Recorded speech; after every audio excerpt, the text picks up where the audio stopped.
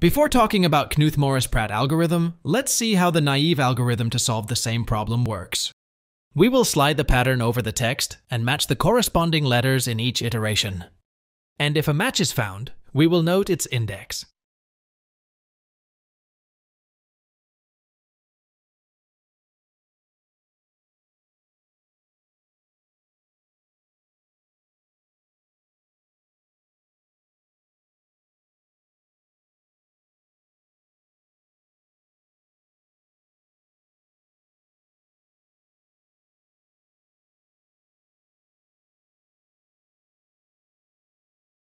The time complexity of this approach is big O of n minus m plus 1 times m divided by 2.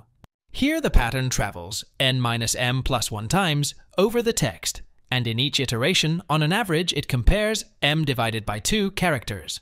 Simplifying this will give the complexity big O of n times m. Now, Knuth-Morris-Pratt algorithm solves this problem in linear time complexity. It first pre-processes the pattern to find what is called a prefix-suffix table, or the longest prefix-suffix. It just verifies whether a prefix is repeating somewhere in the pattern or not. By doing this, we can avoid unnecessary comparisons while performing the search. Here, A is not repeating anywhere before it, so we will put a 0. Same with B. Now this A is repeating again with the first letter, so we will put 1 in the table. This, AB, is repeated again with the first 2 letters, so we will add 2.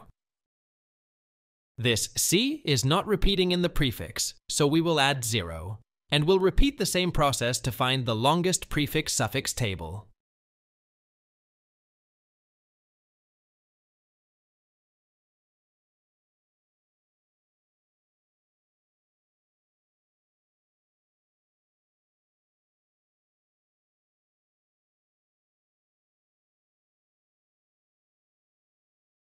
This is the code for doing the same thing. It takes linear time complexity.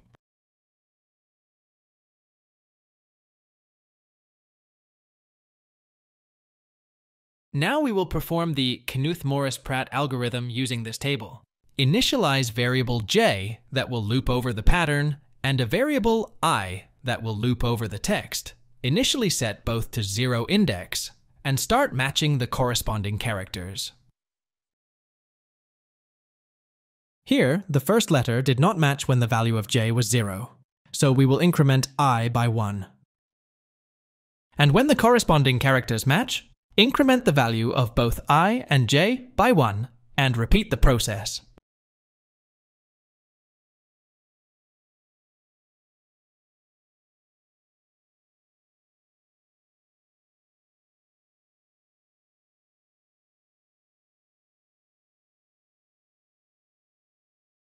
When the next characters mismatch, and when the value of j is not 0, just change the value of j to the value at j-1 index of the LPS table, and repeat the process.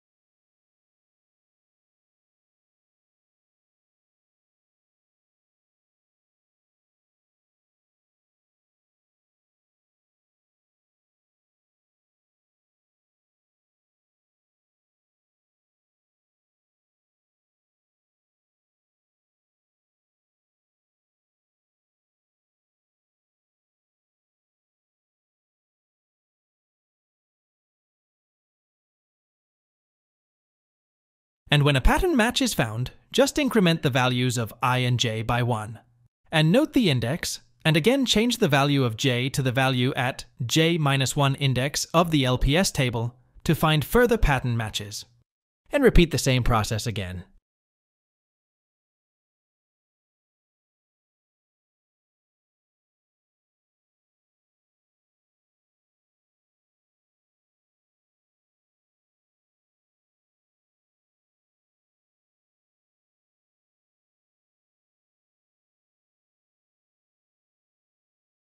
When the I value reaches the end, the process will stop. This is the code for the algorithm. It only contains one loop, so the time complexity is linear.